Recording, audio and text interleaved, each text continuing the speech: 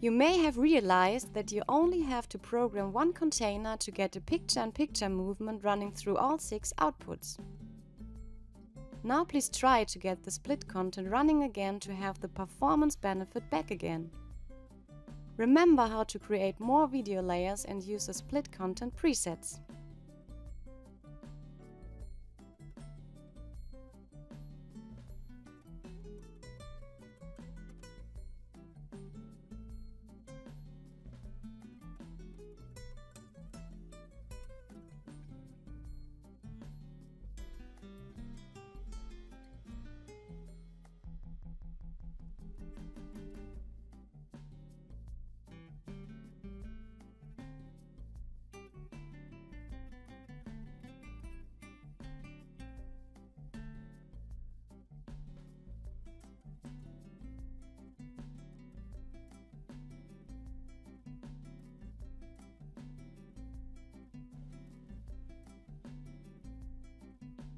To get the split content running again, you now have to use more layers as in the single setup.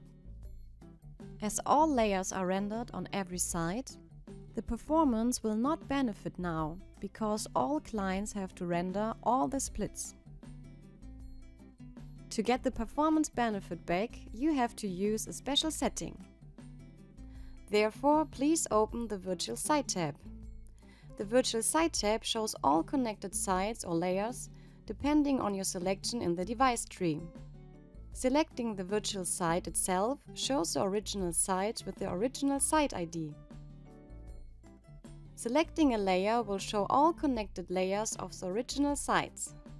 Please select now Layer 1 and discard the checkboxes for Layer 1 on Site 3 and for Layer 1 on Site 4.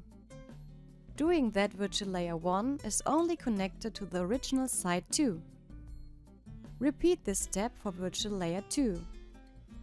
Virtual Layers 3 and 4 should be connected to Site 3, and Virtual Layers 5 and 6 should be connected to Site 4 only. Now Layers 1 to 6 are routed individually to certain sites. Please note, the All Cameras preview only shows contents attached to the first site of the virtual site. As this setting is a general setting which cannot be changed on the sequence or on the fly, I recommend renaming and maybe coloring to better identify layers with special settings. Renaming can be done by selecting a layer and press the F2 key on the keyboard.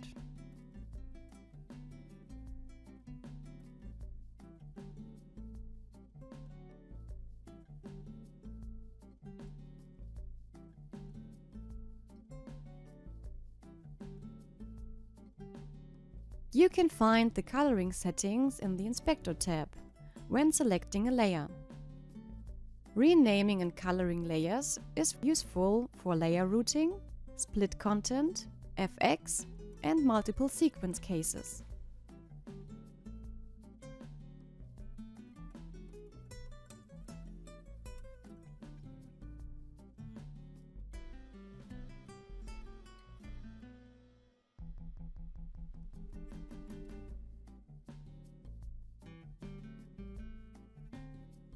The next chapter is about the layer order and the rendering order.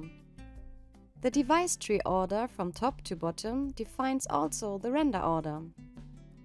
The top layer is always the rear layer for the render order. Layers can be sorted by drag and drop. Each position down from the first entry will add a little increment to the Z-axis and bring this layer in front of the previous one.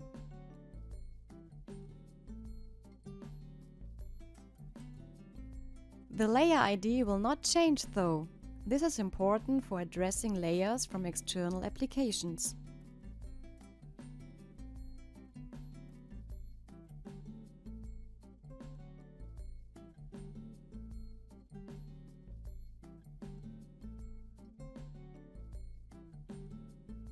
The next feature I want to explain is the Groups feature. Groups are used to select multiple layers quickly. Select multiple layers, right-click on Groups in the project tree, and press Create Group.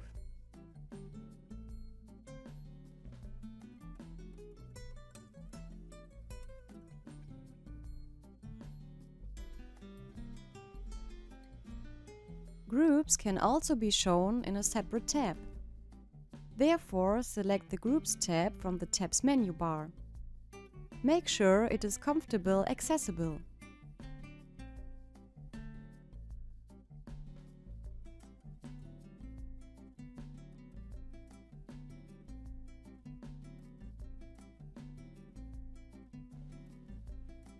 By clicking this group resource, it will select all participating devices. Value changes will now be performed on all group members. To deselect, please select a different layer or press the Escape key on the keyboard. As you may know, Pandoras Box has the capability to use multiple sequences. You can find sequences as every resource in the project resource tree. Right-click the sequence folder and create a new sequence. Pandoras Box sequences are completely independent.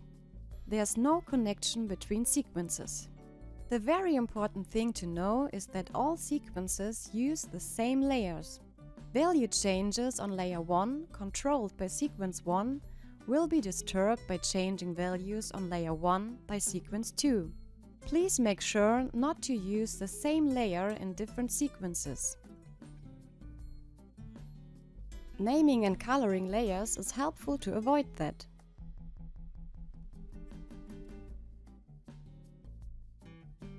Pandoras Box Manager is able to use 8 individual sequences. Pandoras Box Manager Unlimited can handle unlimited amount of sequences.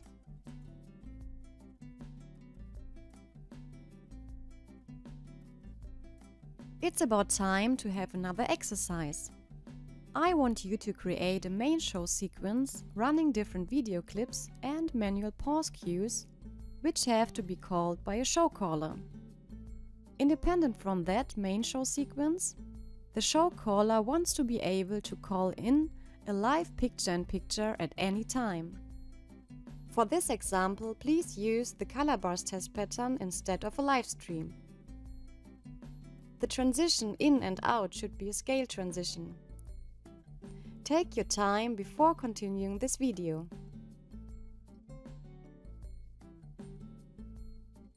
To solve this task, I start programming some video clips in free-run mode on the main sequence with a simple opacity transition and pause cues for manual progress.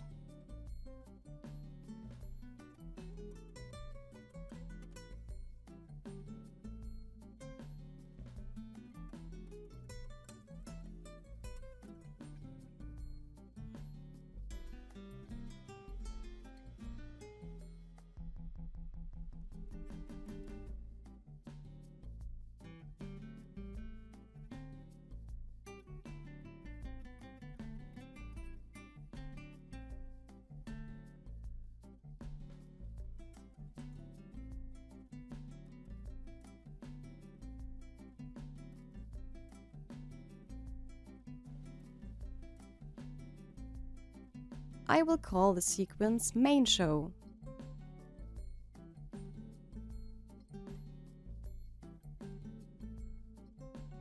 On the second sequence, create the color bars test pattern on a new unused layer. To create the scale transition, I start with the scale value of 0, going up to 0.25 in 1 second. Please create a pause cue at the beginning.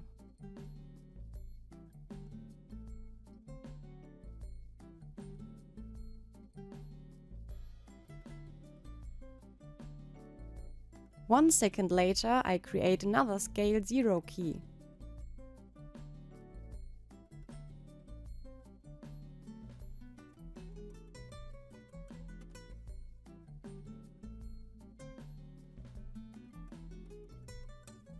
The in and out transition is working.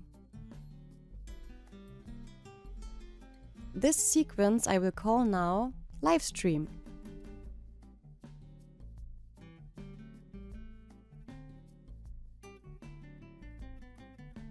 To be able to play and pause any sequence at any time, the Sequence Control tab is very helpful. By default, you can find it in the top left corner. With the Sequence Control tab, you can now play every cue for the main sequence and push the live picture-in-picture at any time. The only thing you have to think about is the layer order, to make sure the live picture-in-picture is always in front of the background programming.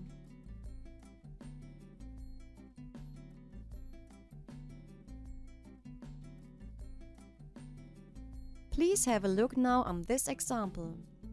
Here I use the same layer for the video clip and for the live picture-in-picture. As you can see, the video clip disappears as soon as I change the playback state of the second sequence.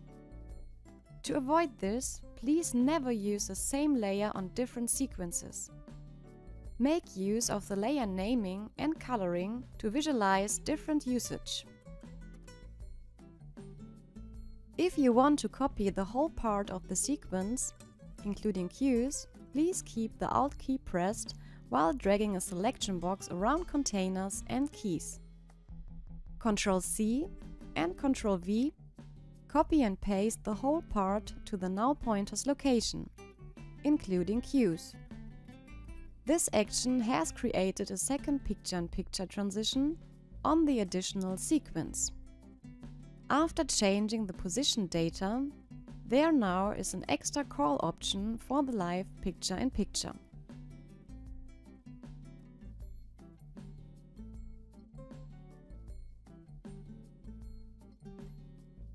As output and camera settings normally do not change while running a show. Another useful showcase for independent sequences is to put those values on a separate sequence. The benefit of this approach is you do not have to extend containers for the whole show time, and you can have different states, using test patterns or different blending values. Again, please make sure not to use layers or cameras or outputs twice on different sequences.